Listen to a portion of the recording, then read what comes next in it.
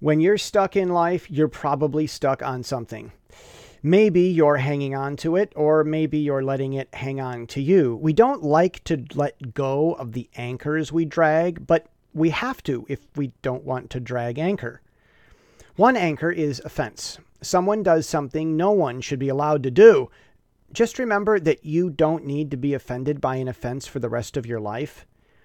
If you drag someone else's offense with you, you'll sail it to others. Sell anchors in port. Anchor shipping makes an unprofitable business. And that's the point.